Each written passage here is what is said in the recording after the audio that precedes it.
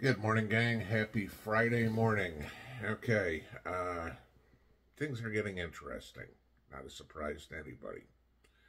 If you've seen what happened overnight, we had a, as they're putting it, limited missile attack by Israel on Iran last night.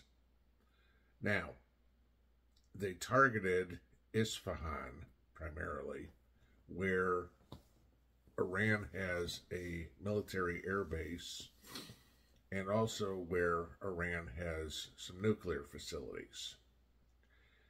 Getting any news out of Iran is kind of like trying to get any factual information out of MSNBC.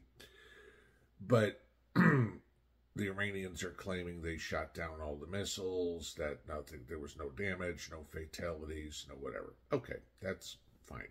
Hopefully we didn't have any sort of nuclear issue overnight or whatever. But here's the catch. Israel hasn't attacked Iran basically ever, okay? It's always been their proxies. You know, they'd go after a embassy or hit their proxies in regards to Hezbollah or Hamas or anything. No, this time Israel sent missiles directly at the country of Iran. The idea was that hopefully Iran would get the message, don't mess with us, you know, we will retaliate. I'm not thinking that's probable, okay? You know, you have a 1,000+ year hatred between the Iranians and the Israelis, okay? However you want to talk, you can say, oh, gee, but you go back to the Shah of Iran. The Shah of Iran was an ally of the United States. Doesn't mean the Iranians like the Israelis, okay? Just saying. So, what happens next?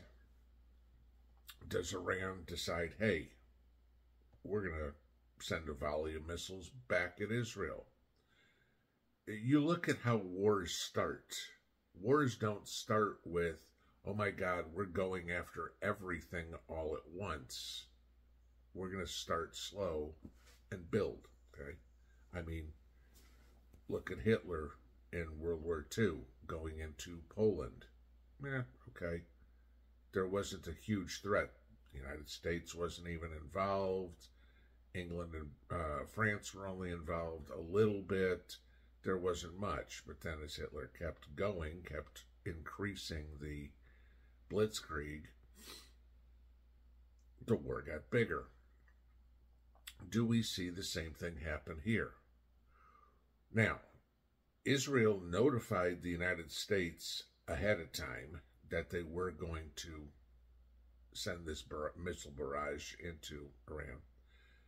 According to news sources that the United States did not participate, we weren't sending missiles in or anything like that.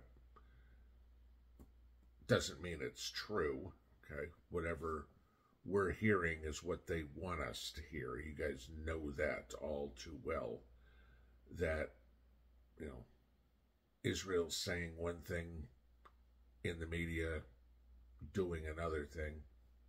The United States government, doesn't matter which side is running it, says one thing and does something else, you know, try to cover things up. And I mean, we can go back to pick something. I mean, whether it's everything in Ukraine, whether it's going back to Iran-Contra, all right, doesn't matter which side of the political aisle the decisions are coming from, we're never given the full story.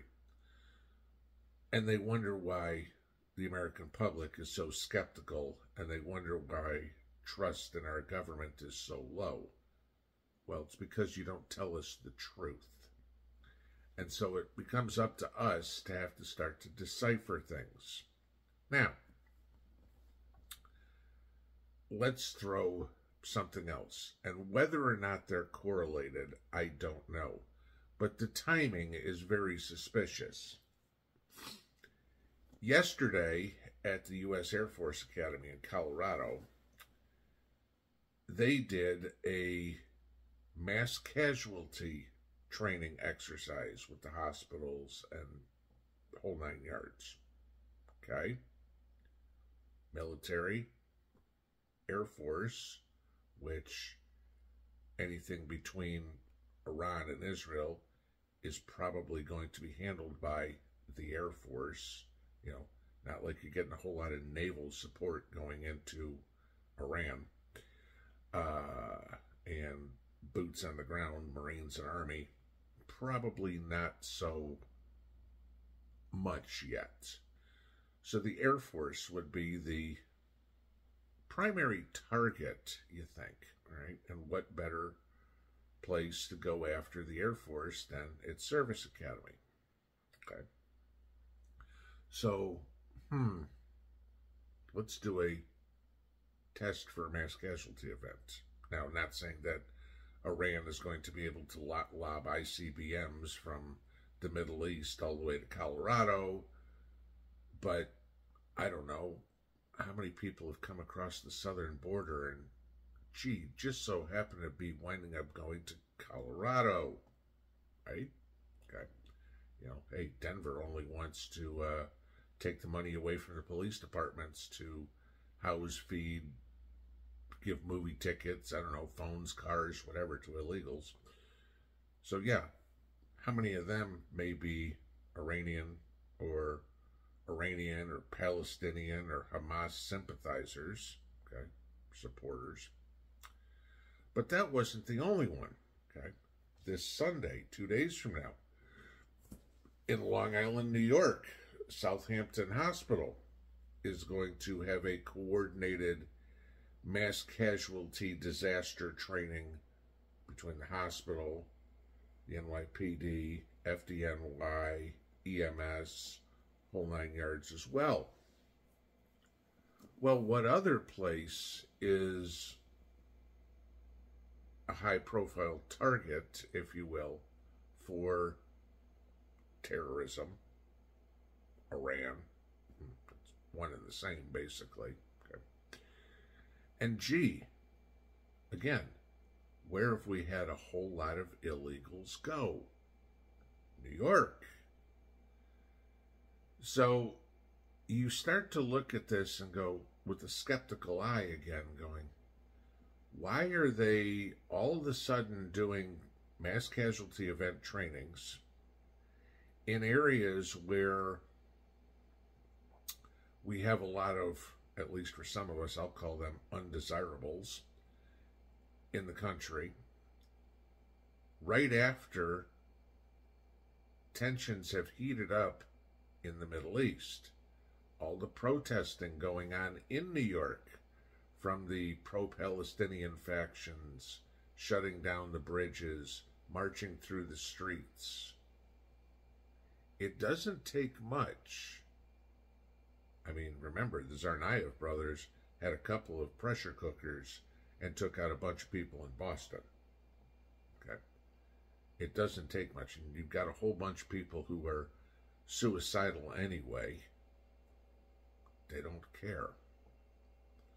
What happens if somebody tries what happened in 1993 and bombing, like the World Trade Center back then, but pick a building now? You know, Union State, or not Union Station, but got Chicago on the mind.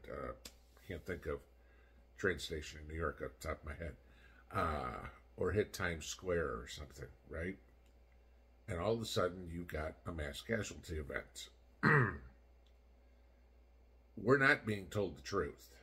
There's no question there. We don't know what happened.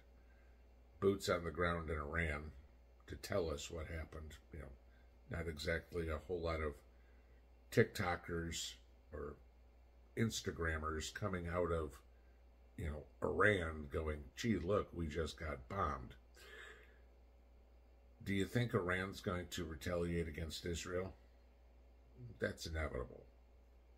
Do you think Iran's going to retaliate against the United States? We didn't have anything to do with it, but obviously we are Israel's greatest ally. And Iran isn't exactly friendly with the United States. They don't care, right? What happens next? You know, you had all the talk yesterday at the United Nations about a vote to make Palestine an independent nation, right? And the United States vetoed the idea at the UN. You think that's not going to piss off a bunch of Hamas members, Palestinians, all these yahoos who were running around going, you know, free Palestine in New York, Chicago, Boston, wherever? No, of course not. And they're pissed. And now the Biden administration kind of had their feet to the fire on that, going, okay, do we or do we not endorse a Palestinian state? The United States says, no, we do not, which I agree with, because if you give them a independent state at this point, you are saying, okay, if you're a terrorist, we'll bow to your wishes. So now you're going to have all the Palestinian supporters pissed off at the U.S. What does that mean? Depending on how much support they have for the tactics of Hamas and Hezbollah. Like I said, paying attention to what the Tsarnaev brothers did might be worthwhile. And mass casualty event exercises in New York at the Air Force Academy, those may be telling us something that the government knows something they ain't telling us. But if you look deep enough, it allows you to be prepared. Pinball out.